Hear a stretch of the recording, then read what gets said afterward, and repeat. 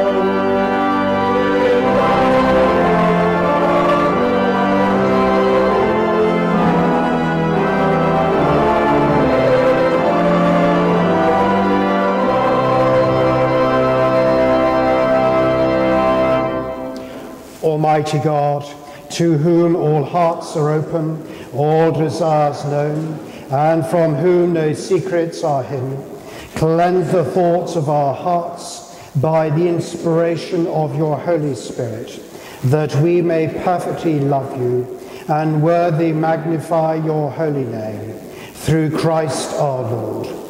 Amen. Jesus said, before you offer your gift, go and be reconciled.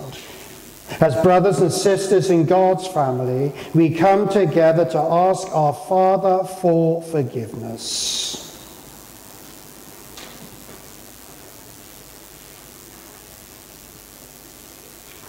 Let us confess together. God our Father, we confess to you and to our fellow members in the body of Christ that we have sinned in thought, word and deed, and in what we have failed to do. We are truly sorry. Forgive us our sins and deliver us from the power of evil, for the sake of your Son who died for us, Jesus Christ our Lord. God, who is both power and love, forgive you and free you from your sins, heal and strengthen you by his Spirit, and raise you to new life in Christ. Amen. Glory to God, glory to God, glory to God in the highest. Glory to God in the highest, and peace to his people on earth. Lord God, heavenly King, almighty God and Father, we worship you, we give you thanks, we praise you for your glory. Glory to God, glory to God, glory to God in the highest.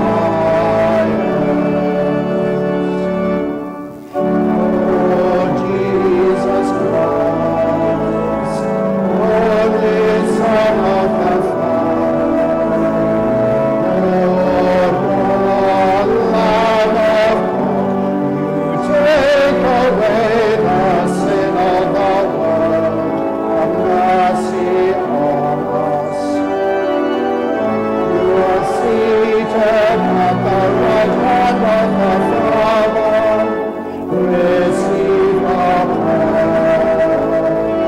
Glory to God, glory to God, glory to God in the highest. For you alone are the Holy One, you alone are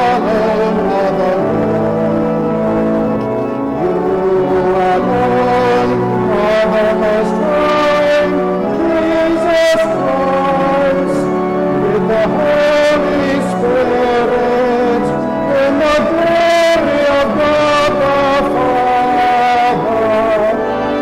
Glory to God, glory to God, glory to God in the highest.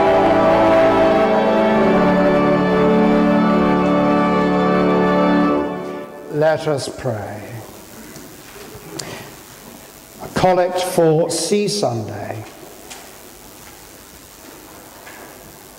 Almighty Father, creator of the oceans and land, whose Son sailed the seas and calmed the storms, anoint all seafarers with your Holy Spirit, that as it breathed over the waters of creation, so may you bring newness of life to them and us.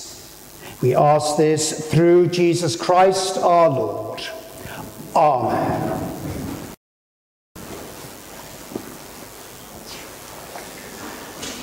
The first lesson is found in the book of Jonah, reading in chapter 1 from verse 1.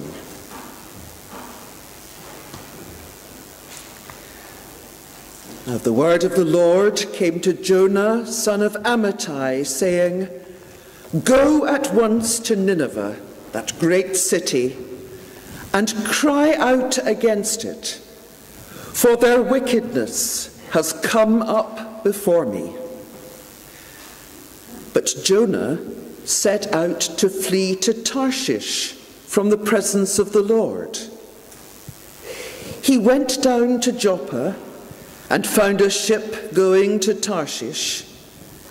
So he paid his fare and went on board to go with them to Tarshish, away from the presence of the Lord. But the Lord hurled a great wind upon the sea, and such a mighty storm came upon the sea that the ship threatened to break up. Then the mariners were afraid, and each cried to his God. They threw the cargo that was in the ship into the sea to lighten it for them. Jonah, meanwhile, had gone down into the hold of the ship and had lain down and was fast asleep. The captain came and said to him, "What are you doing sound asleep? Get up, call on your God. Perhaps the God will spare us a thought so that we do not perish."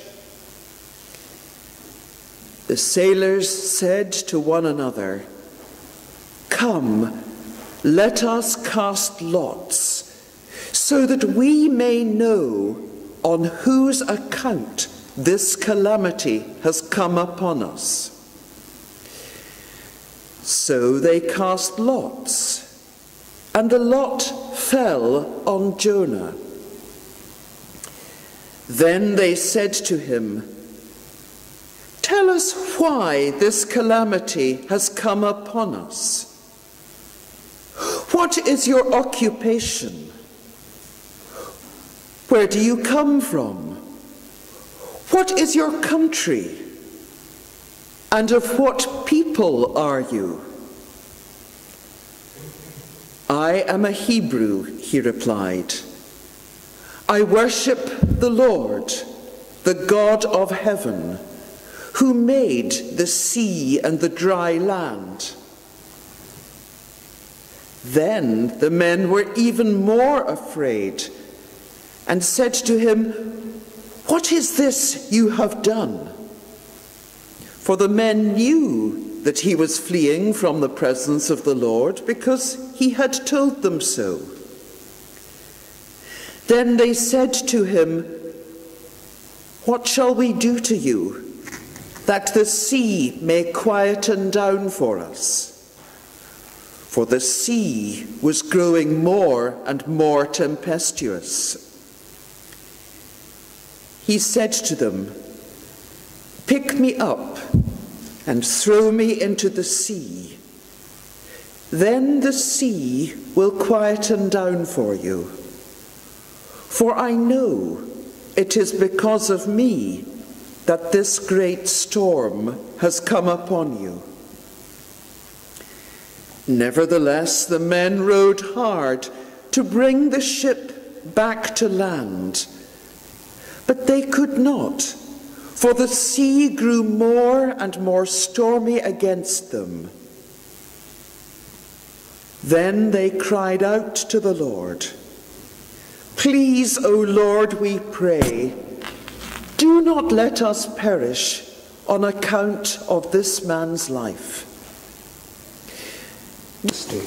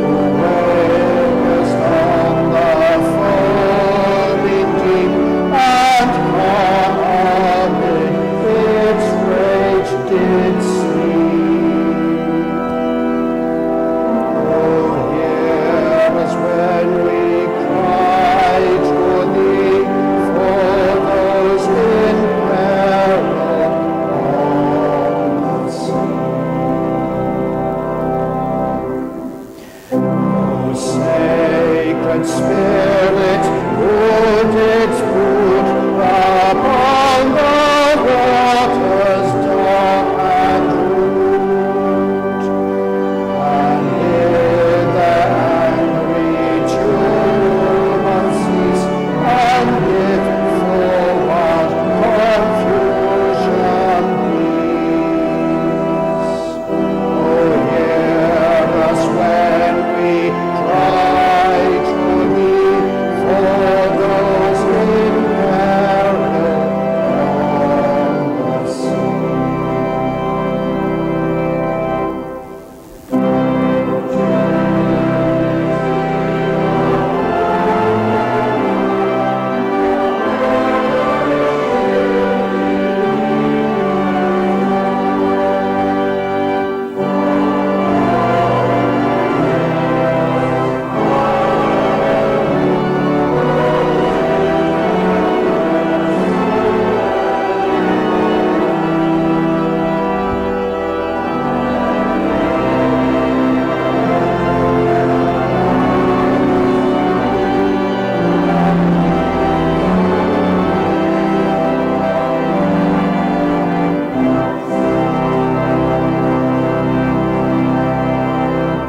The Lord be with you. A reading from the Holy Gospel according to Mark. Glory to Christ our Saviour.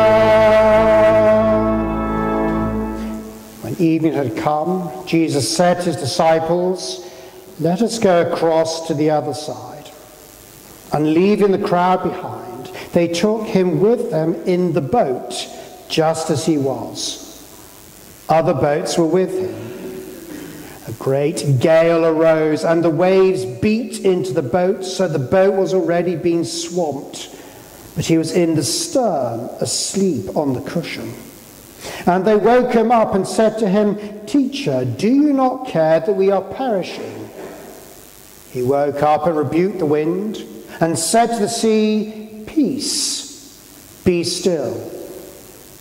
Then the wind ceased, and there was a dead calm. He said to them, "Why are you afraid? Have you still no faith?" And they were filled with great awe and said to one another, "Who then is this, that even the wind and the sea obey him?" Give thanks to the Lord for his glorious gospel. Praise to Christ our Lord.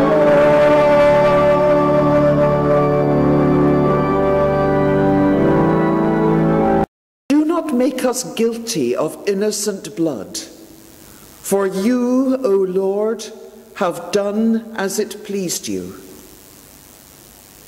So they picked Jonah up and threw him into the sea, and the sea ceased from its raging.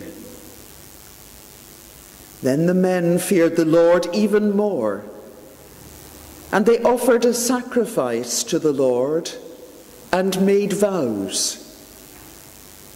But the Lord provided a large fish to swallow up Jonah, and Jonah was in the belly of the fish for 3 days and 3 nights. For the word of the Lord. Thanks be to God. The psalm is number 107.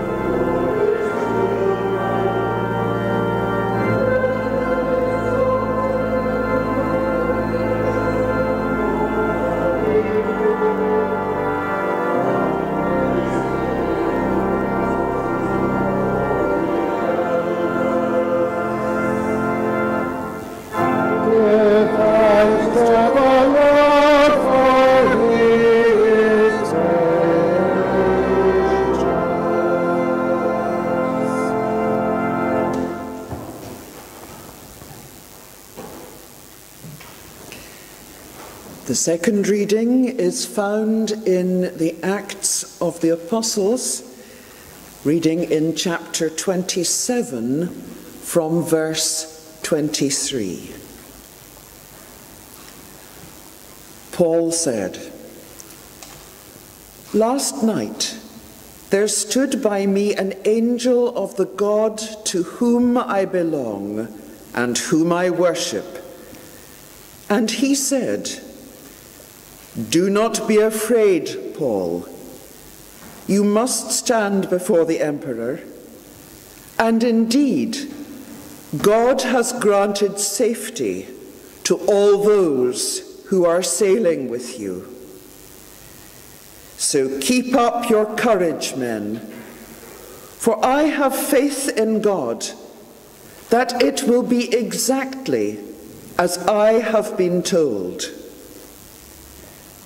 But we will have to run aground on some island.' When the 14th night had come, as we were drifting across the Sea of Adria, about midnight, the sailors suspected that they were nearing land. So they took soundings and found 20 fathoms. A little further on, they took soundings again and found 15 fathoms. Fearing that we might run on the rocks, they let down 4 anchors from the stern and prayed for day to come. But when the sailors tried to escape from the ship and had lowered the boat into the sea on the pretext of putting out anchors from the bow, Paul said to the centurion and the soldiers, 'Unless these men stay in the ship, you cannot be saved.' Then the soldiers cut away the ropes of the boat and set it adrift." For the word of the Lord. Thanks be to God.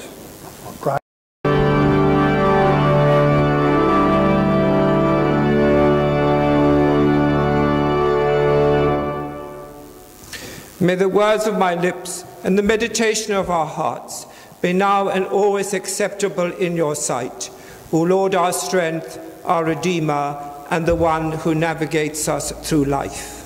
Amen. Just over 2 years ago, I answered an advertisement in the Scots magazine for volunteers to help with the work of the Mission to Seafarers Scotland. In response, I was asked if I would coordinate the bookings for our chairman and chaplain, both of whom have been here to preach in churches, and to speak to various organizations about the mission. Well, I was, of course, happy to do this, although I did not expect to find myself in this pulpit, due, I might say, to Dom's encouragement, witnessed, as you may have seen, in this morning's pew sheet. Today, we're celebrating Sea Sunday, which we have marked here in St. Michael's in recent years on the first Sunday in September. The sea has always played a significant role in history, both its challenges and its benefits. Like many of the peoples of the ancient Near East, the Hebrews of the Old Testament regarded the sea with great trepidation. It was a barrier, both feared and mysterious. For the Hebrews, paradise was a place where there was no more sea. Nevertheless, its conquest and the fixing of its limits were frequently used in Jewish devotion to mark God's supremacy over the natural order. And we find this divine supremacy over the natural order in today's gospel. Jesus had set out with the disciples to cross Lake Gennesaret when suddenly a tremendous storm engulfed the boat, terrifying the disciples. The winds often sweep across Galilee, gathering speed as they approach the water's edge, causing violent storms on the lake. The disciples awoke the sleeping Jesus, who in response to their terror calmed the storm and assuaged the gale. "Who can this be?" the astonished disciples asked. "Even the wind and the sea obey him." It was in his control of the storm. The disciples realized that Jesus was no ordinary rabbi, but one who could ensure their safety and calm their fear. Our reading from the Old Testament again focuses on the sea, this being Sea Sunday. The story of Jonah is primarily remembered by his being swallowed up and regurgitated by the whale 3 days later. Jonah was commissioned by God to preach repentance to the people of Nineveh, the capital of the Assyrian Empire, a place very much feared by the people of Israel. But instead of responding to God's call, he selfishly sailed in the opposite direction to Tarshish, a place possibly in southern Spain. The wicked city of Nineveh was not the place he wished to be in. The account is resonant with today's gospel. A storm blew up as Jonah was sleeping on board ship. The captain roused him. "Get up, call upon your God. Perhaps he will spare us a thought, and we shall not perish." The sailors then reluctantly decided to throw Jonah overboard, since they knew he had disobeyed his God and thought the storm was God's retribution.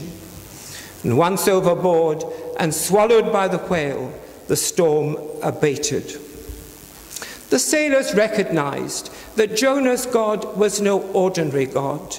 They feared him even the more, we are told, just as the disciples acknowledged Jesus was no ordinary rabbi, but one who had the elements under his control that were so much feared in the ancient world. It also teaches us that God is with us in our darkest moments, to guide us whoever we are or wherever we are. This morning's psalm speaks of God's compassion for those on the sea. When at our wits' end, in the thick of the storm, at rock bottom, he leads us out of the sea of our despair and distress as we sail through life. In the same way, as God manifest in Jesus reached out to the incredulous disciples, and also the same God of Israel delivered the sailors from the storm on Jonah's boat, who belonged to a completely different faith tradition, the mission to seafarers embraces all seafarers, irrespective of faith, background, or ethnicity. Seafaring is one of the most dangerous occupations in the world. Seafarers run risks from piracy, shipwreck, and abandonment by unscrupulous ship owners, and can be away from home for up to 9 months with little or no contact with their home, depending on the efficiency of the internet connections where they are. COVID-19 has been particularly difficult for the seafaring community.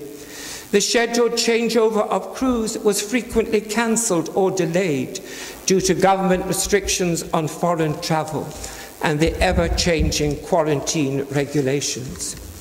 Yet also 90% of the world's traded goods are transported by sea. Many governments are reluctant to recognize seafarers as key workers.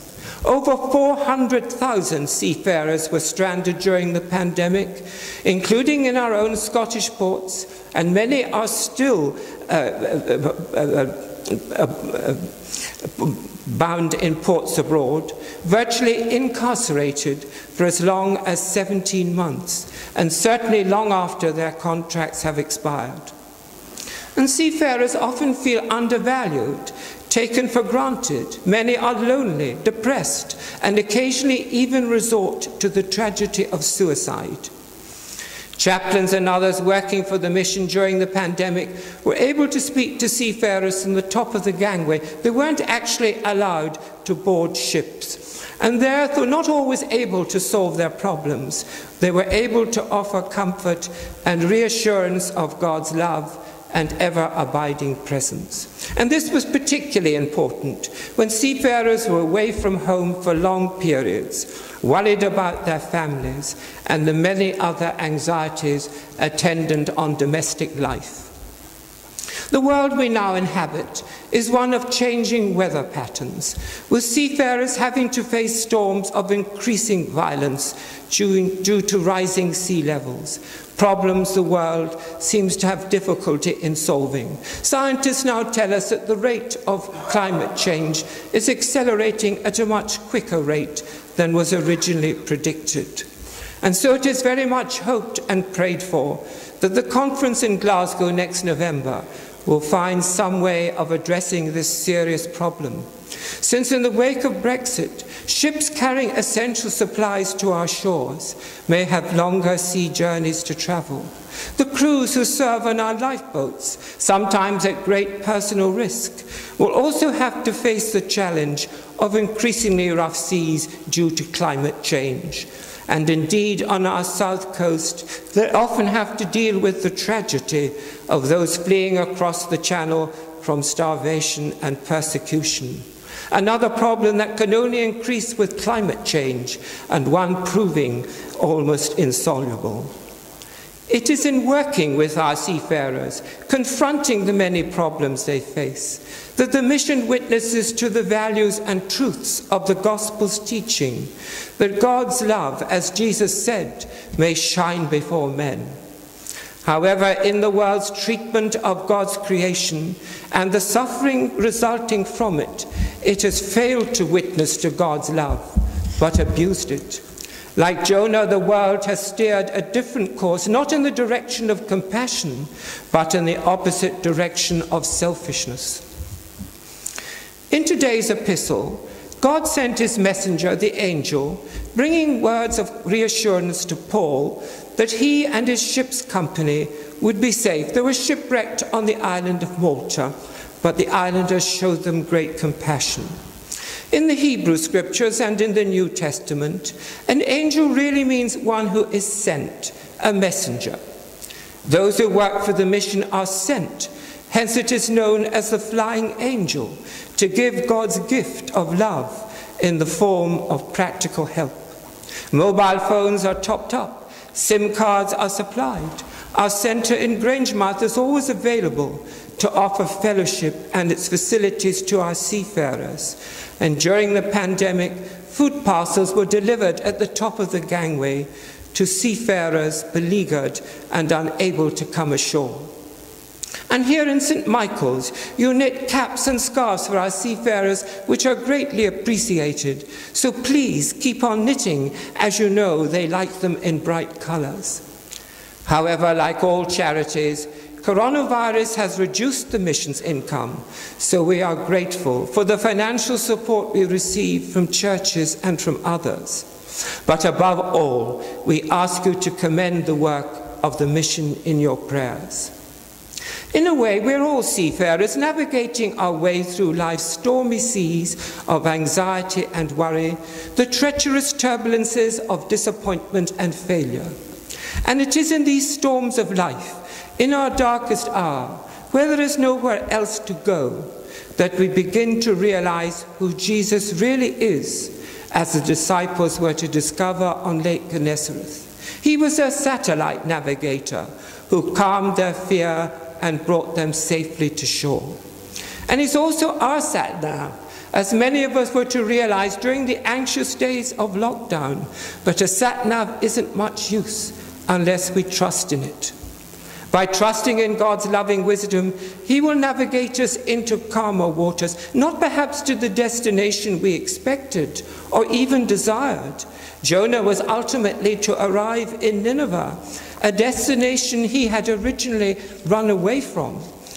But remember, Jesus taught us to pray, his will be done, and in the fullness of time, he will pilot us into his haven of eternal peace. This is the core of the mission's message, God's steadfast, loving care of all our seafarers and indeed of all of us.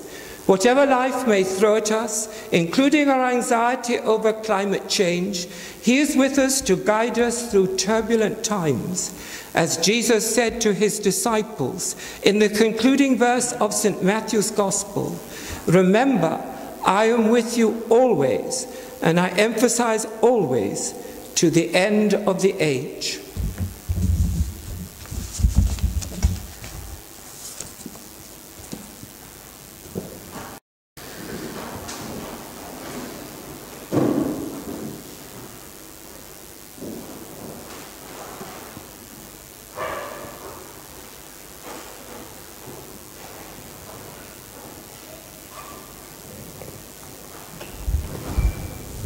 Let us profess our faith. We believe in one God, the Father, the Almighty, maker of heaven and earth, of all that is seen and unseen. We believe in one Lord Jesus Christ, the only Son of God, eternally begotten of the Father, God from God, light from light, true God from true God, begotten, not made, of one substance with the Father. Through him all things are made. For us and for our salvation, he came down from heaven. By the power of the Holy Spirit, he became incarnate of the Virgin Mary and was made man. For our sake, who was crucified under Pontius Pilate, he suffered death and was buried. On the third day, he rose again in accordance with the Scriptures. He ascended into heaven and is seated at the right hand of the Father. He will come again in glory to judge the living and the dead, and his kingdom will have no end. We believe in the Holy Spirit, the Lord, the giver of life, who proceeds from the Father. With the Father and the Son, he is worshipped and glorified. He has spoken through the prophets. We believe in one holy, Catholic and Apostolic Church. We acknowledge one baptism for the forgiveness of sins. We look for the resurrection of the dead and the life of the world to come. Amen. We come boldly to the throne of grace, praying to the Almighty God, Father, Son, and Holy Spirit.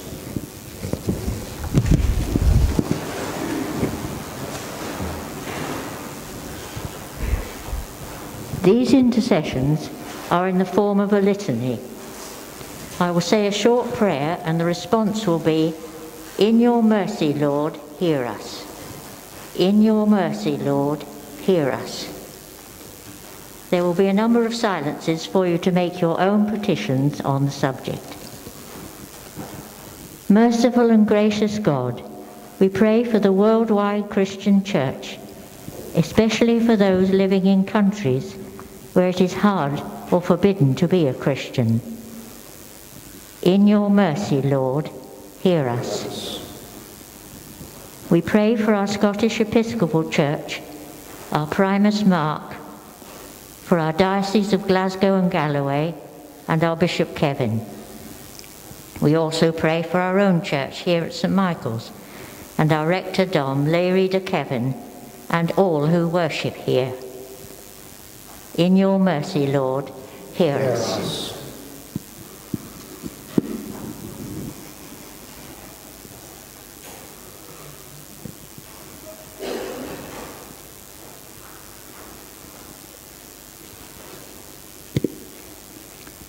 Although Helensburgh is a naval base this Sea Sunday, we pray not only for the Royal Navy, but also for the merchant navies of the world, and the 1.5 million seafarers engaged in international shipping. They keep us supplied with produce and raw materials from around the world and export our produce and pay for it. They have been facing great difficulties since the advent of COVID. In your mercy, Lord, hear us. In particular, we pray for the men and women who, because of COVID restrictions imposed by national or port authorities, have not been allowed to step ashore for a break or exercise for many months, in at least one case for 18 months. In your mercy, Lord, hear us. These restrictions on getting ashore or on board and the unavailability of flights to or from their homelands makes cruise changes very difficult. This has also resulted in hours of work on board having to increase to cover crew shortages and much longer intervals between opportunities to visit their families. In your mercy, Lord, hear us. Hear us. We pray for the seafarers who have been marooned on ships, abandoned by owners in financial difficulties. often left without food or fuel and without pay. We also pray for their families who have lost, for the time being, their principal breadwinner. In your mercy, Lord, hear us.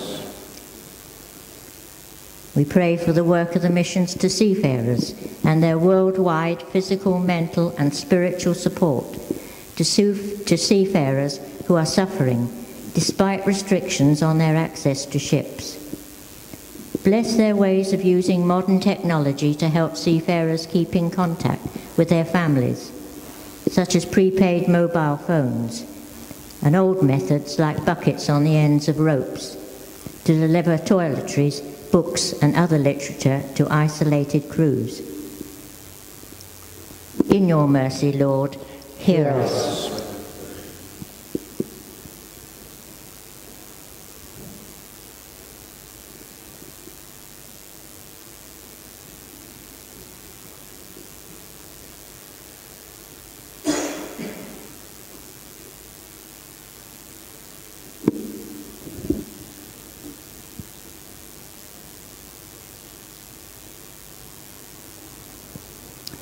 We pray for fishermen, often facing great risks in their work. In your mercy, Lord, hear us. We pray for lifeboat crews as they keep people working or enjoying the sea safe. Thank you, Lord, for their selfless courage. In your mercy, Lord, hear us.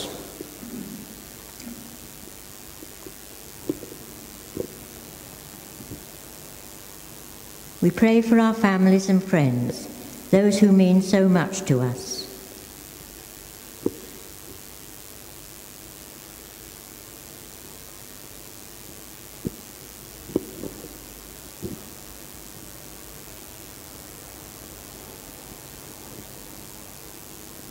In your mercy, Lord, hear us.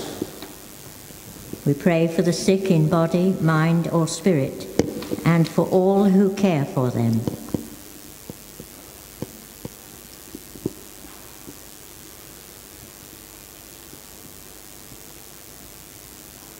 In your mercy, Lord, hear us.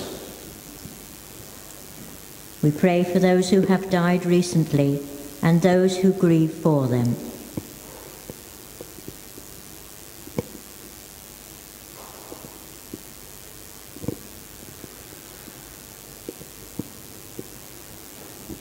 In your mercy, Lord, hear us. Lastly, we pray for ourselves, that we may ever draw nearer to you and do what you want us to do. O God of unchangeable power and love, look favourably on these our prayers today. Amen.